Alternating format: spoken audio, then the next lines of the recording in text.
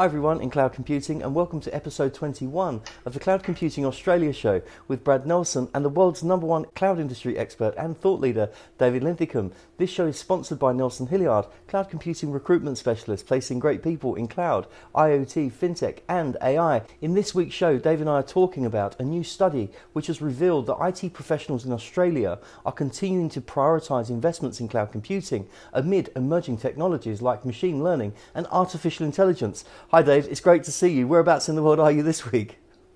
I'm in Seattle, and don't tell anybody in Seattle I'm actually drinking Starbucks, because no one drinks Starbucks here. They got a much cooler coffee shops. And by the way, this hat was free, so no way am I promoting Google. They're not a bad company, but they did give me a free hat.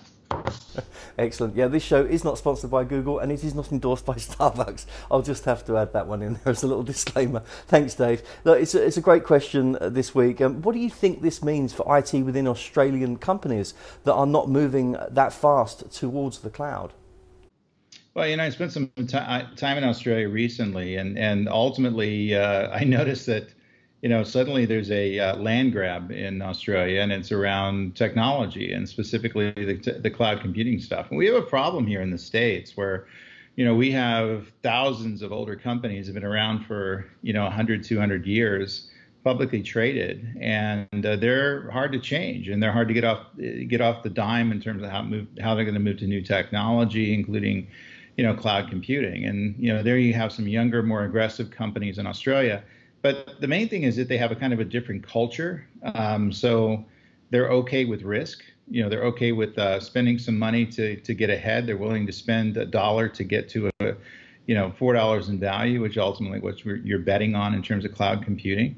So if there's any companies that aren't moving in that direction in Australia right now, they're going to find that they're competing in that economy without the weapons they need to kind of take things into war. And even though it's a global economy, they're going to be competing in a global space. I still see them being left behind. So it's kind of like a mini version of the United States in the fact that the larger companies are thinking about how to become more diversified, how to become more agile, how to basically transform themselves into something that can compete in the emerging digital space. And if they're not, they need to think about exiting the market and selling the company at some point, which means that lots of brands we've been dealing with since the late 1800s are going to end up being bought up, and it's going to be a very different thing in 5 to 10 years. And this is a prediction that's being made by many experts and researchers going forward. So in Australia, we could see the same thing happen first. So in other words, I kind of look to Australia as a little petri dish in terms of where the technology is being leveraged. And I think a lot of businesses in Australia are going to be left out in the cold when the majority of the businesses in Australia, as this article kind of and this survey leads us to believe, start moving aggressively toward newer enabling technology, enabling cloud computing. You live there, what do you think?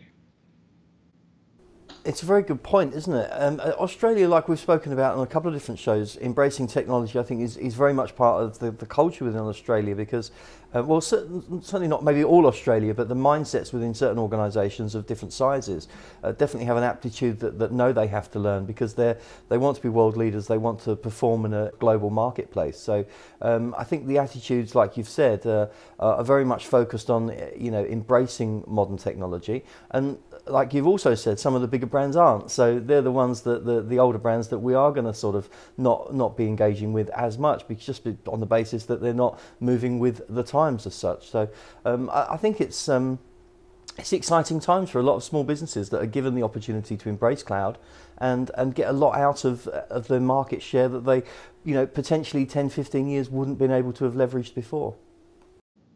Yeah, I think that the data points that I got was I didn't run into what I called a folded arm gang. In other words, they're not moving to cloud. They don't know why they're talking to me, and which is fine. I'm not necessarily a cloud bigot. I'm here to tell them the pluses and minuses of leveraging any new enabling technology, cloud computing, included in that. But talking to the analysts, and I talked to several when I was at the AWS Summit, that they just think differently and are more positive in terms of how things are transforming in Australia and also Asia Pac in general. And so that's something you don't see in the States. You see still lots of companies that may be talking up cloud and maybe even putting cloud computing in their board packages and doing press releases and things like that. When you kind of look behind the covers, nothing's really happening.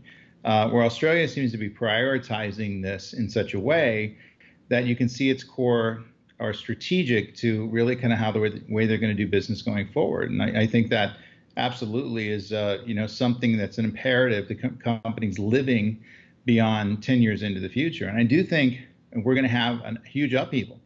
We're going to see lots of companies are going to be very much in trouble in 5 to 10 years because their market's changing around them and they're not able to change in order to accommodate their market. And they're just not used to the acceleration and not used to the speed and not used to the changes that are occurring. And so, the way I look at it, you have to anticipate the disruptions. If Airbnb and Uber is going to disrupt the cab market and the hotel market, well, what's the disruption you can take advantage of in those disruptions? And really, the global 2000 companies, based on their size, need to start thinking that way. And companies in Australia seem to be way ahead of the United States, not in terms of size, in terms of scale, in terms of revenue, but in terms of kind of innovative thinking, in terms of how they can leverage technology to benefit their shareholders. Yeah, 100%. It's a great point. They really are. They've got that optimism and that foresight to see the potential in what something can be, and they're not scared to try it and hedge their bets on a smaller investment for potentially a bigger gain. So thanks, Dave, for being part of the Australia show this week. It's a great topic, and that really is a great report. I think we should put that maybe in the description box. What do you think? Yeah, and I'll definitely put it in the description box so people can read it for themselves and judge for yourselves. And by the way, if any company wants to send me a free hat, please feel free. Yeah, I'd like one too, actually. Thanks very much. Excellent. Well, thanks, Dave. Thanks for being part of the Australia show this week. My pleasure, man. Be good. Peace. Well, thanks for watching this week's Australia show. We hope you enjoyed it as much as we enjoyed recording it. Remember to like, comment and subscribe to the channel so you don't miss out on any future videos. And also click the link below because there's a link to our podcast, which we do weekly as well. So thanks for watching and look forward to next week.